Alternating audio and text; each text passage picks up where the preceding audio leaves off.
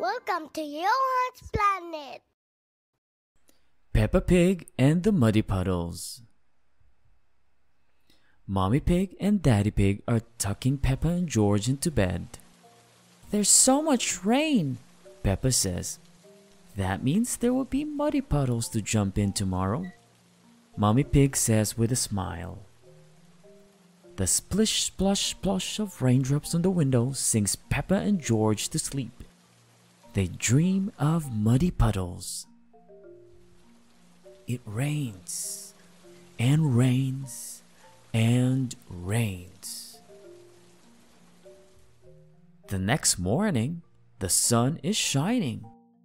Daddy Pig runs out to jump in a muddy puddle. Splash! But he lands in a big pool of water instead. Oh, how did this water get here?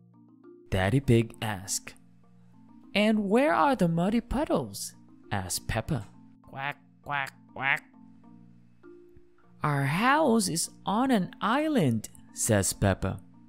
Oh dear, says Mommy Pig. What will we do? Granny Pig and Grandpa Pig arrive on their boat.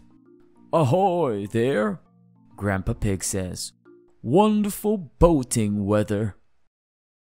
We're going to the store, says Granny Pig. Can George and I come too? Asks Peppa. Yes, we'll do the shopping for everybody. Squawk! Polly can remember our shopping list. She's very good at that, Granny Pig says. Who's a clever parrot? Squawk! Who's a clever parrot? Says Polly. Polly is very good at repeating what people say. Peppa, George, Grandpa Pig, Granny Pig, and Polly motor across the water.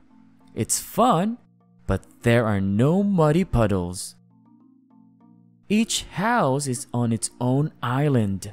They go from house to house, asking everyone what they need from the store. Susie's ship asks for chocolate. Squawk! Chocolate! Polly repeats.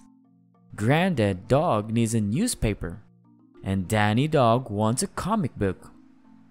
Squawk! Newspaper!